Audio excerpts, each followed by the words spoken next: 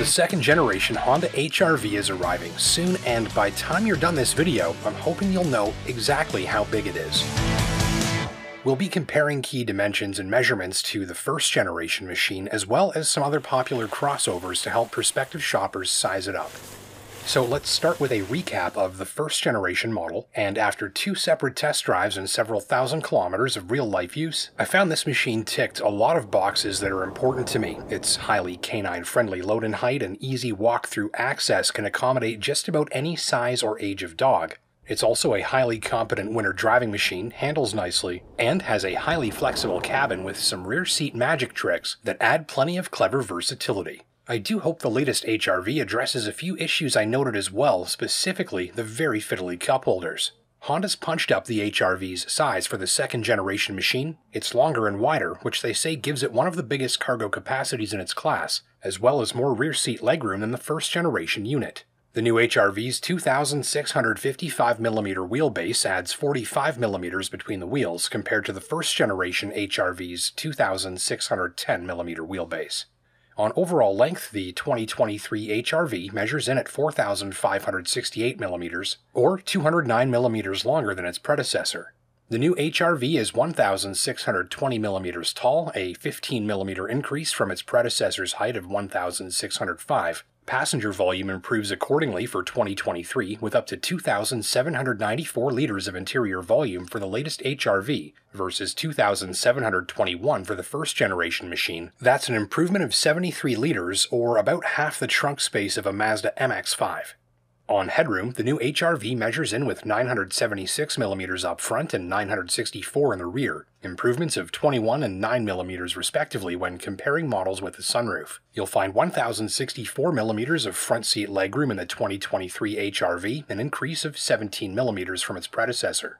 Shoulder room is down 5mm in the front seats but grows by 18mm in the rear, and overall the 2023 HR-V's track width, or distance between two wheels on the same axle, is increased by about 55mm up front and 64 in the rear.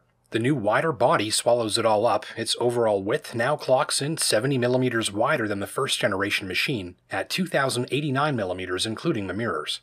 When comparing all-wheel drive equipped models, the new HR-V weighs in at 1,431 kilograms, or 78 heavier than the first generation car. The HR-V's new engine produces 158 horsepower, that's an increase of 17, and despite the additional size, weight, and output, the average fuel consumption of all-wheel drive equipped models is rated at 8.7 liters per 100 clicks. That's just a tick more than the combined rating of the first generation machine, which came in at 8.5. So assuming an annual distance driven of 25,000 kilometers and a fuel price of $2 per liter, the bigger second generation HR-V will tend to use about $134 per year more fuel than the first generation machine.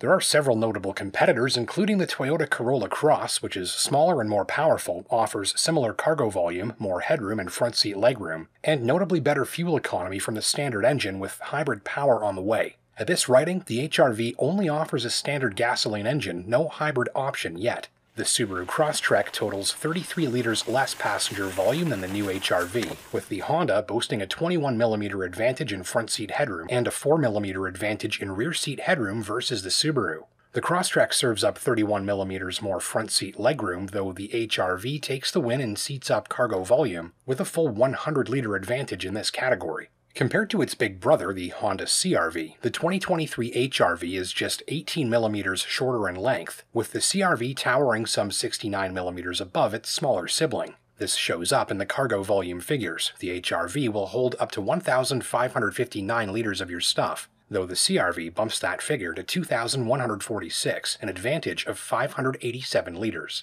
So to help you visualize exactly how big this car is, the 2 closest competitors I could find included the Volkswagen ID.4 and Mitsubishi Eclipse Cross, both of which are within a centimeter or two of the HR-V where major dimensions are concerned. Or put another way, it's about 32mm shorter than a Toyota RAV4, and just a little taller than a Jeep Compass. The new HR-V is built on a Civic-based platform, and its new look and dimensions come alongside an underlying recipe that's remained largely the same, specifically by blending good fuel economy, plenty of space, and plenty of flexibility into a handy package that's easy to live with. If you're a current HR-V fan looking for a bit of an upgrade or upsize, this new model is built to do the trick. It's one of many fresh and compelling new choices in a rapidly growing segment. Canadian pricing from the high 20s in front-wheel drive, with all-wheel drive equipped units coming in from the low 30s. If you liked that video, we've got lots more like it. Consider hitting the subscribe button down below so you never miss a new upload, and hitting that like button if you learned something new. My name's Justin Pritchard for Driving.ca, and until next time, take care and drive safe.